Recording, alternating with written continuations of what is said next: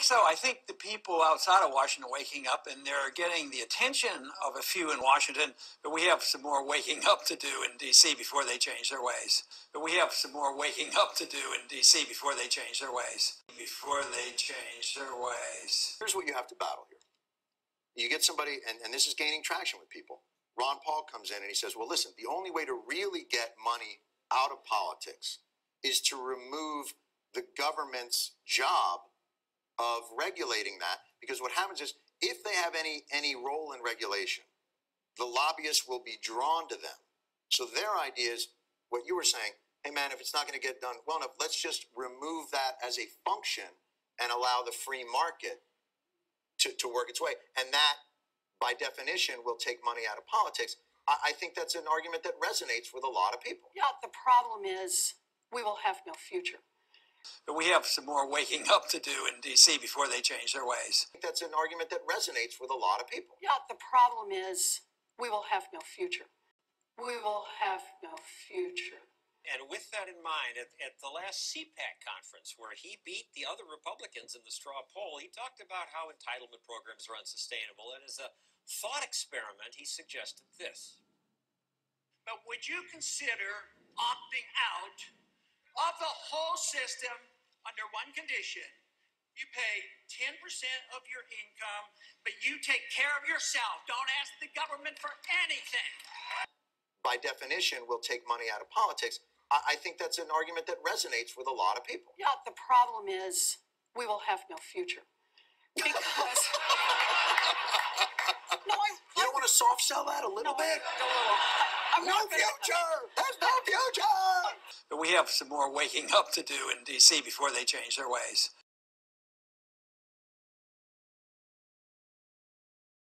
Future! There's no future! Think about this. No one's going to build bridges on their own. No one's going to build roads. No one's going to build public education, public universities, public schools. No one's going to invest in the kind of basic research that flings off thousands of things that private industry can do with it.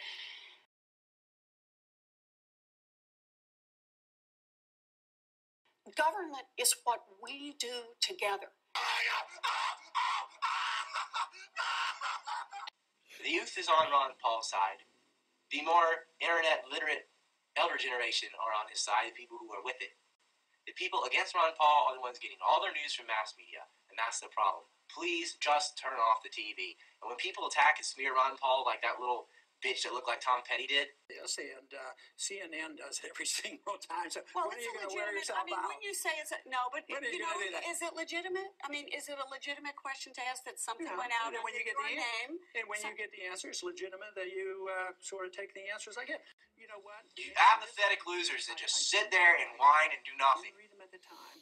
It takes you a few minutes, one day out of the whole year, to go vote for Ron Paul. That's all. And you can wallow in your filth and complain and do whatever you want the rest of the whole time, every single day of the rest of the year. All right. Thank you, Congressman. I appreciate your answer. I appreciate your answering the questions, and you understand it's our job to answer. Thank you. The people against Ron Paul are the ones getting all their news from mass media, and that's the problem. Please just turn off the TV. And when people attack and smear Ron Paul like that little bitch that looked like Tom Petty did, you need to find out their email address and start writing them and let them know how you feel. You need to find out their email address and start writing them and let them know how you feel. I think that's an argument that resonates with a lot of people. Yeah, the problem is we will have no future. Because you don't want to soft sell that a little bit? No future! There's no future! Think about this. No one's going to build bridges on their own. No one's going to build roads. No one's going to build public education, public universities, public schools. No one's going to invest. No one's going to invest. They scare me. Scare me.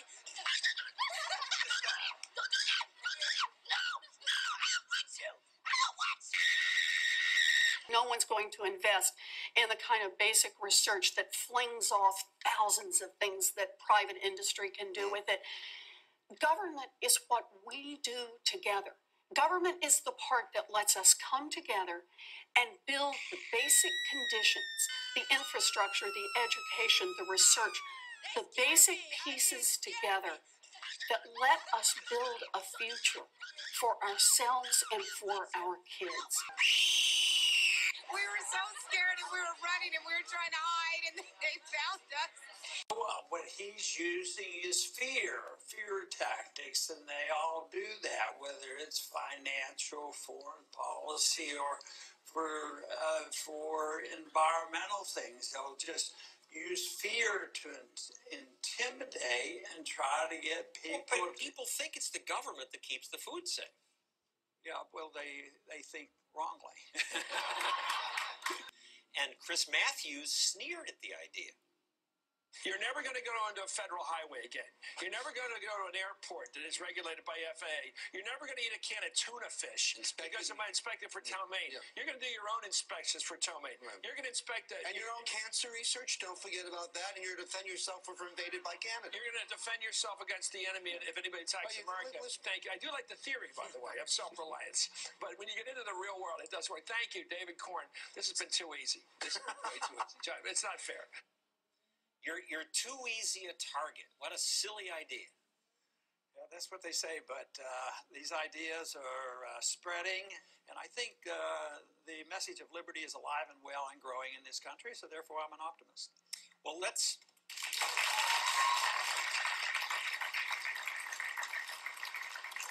good. There's optimism. Let's break down what Chris Matthews said. With your 10% deal, I couldn't drive on a highway? Well, not necessarily. You wouldn't have to say that there will be no highways, but there's a lot of roads now already are privately built or locally built, and the federal highway system is something that could be handled by a user fee.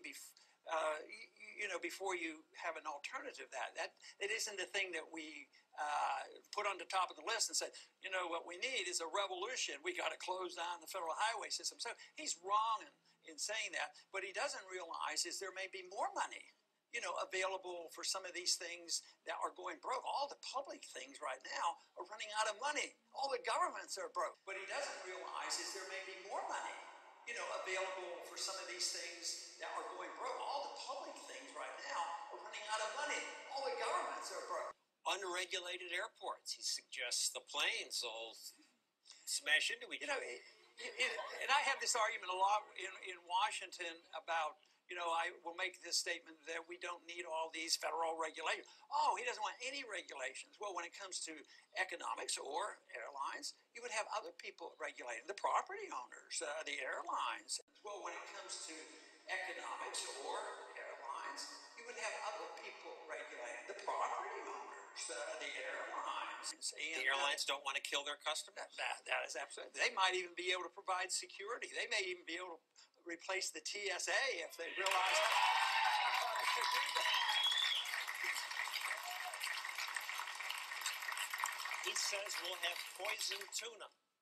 Tuna. Without the government to keep the food safe. Well, what he's using is fear tactics, and they all do that, whether it's financial, foreign policy, or for environmental things. They'll just use fear to intimidate and try to get people. But people think it's the government that keeps the food safe. Yeah, well, they think wrongly.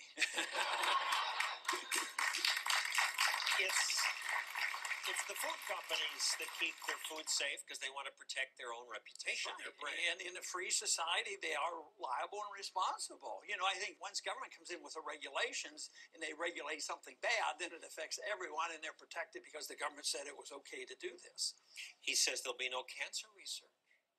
And he's absolutely wrong about that. There may be better directed cancer research and not politically directed research. So he's wrong on that. He said we wouldn't be able to defend ourselves. Well, I think we'd be a lot more able to defend ourselves because he doesn't believe much probably in the Second Amendment. And if you believe in a free society, believe in the Second Amendment, that's where your real protection comes from. And you support defense as a role for government. If Canada attacks us, we should fight back, right? That's right. I use Canada as a good example. We should treat all countries like Canada as our friends and trading partners and don't give them any foreign aid. Ron Paul comes in and he says, well, listen, the only way to really get money out of politics is to remove the government's job of regulating that, because what happens is if they have any role in regulation, the lobbyists will be drawn to them. So their idea is what you were saying, hey man, if it's not going to get done well enough, let's just remove that as a function and allow the free market to work its way. And that, by definition, will take money out of politics. I think that's an argument that resonates with a lot of people. Yeah, the problem is we will have no future.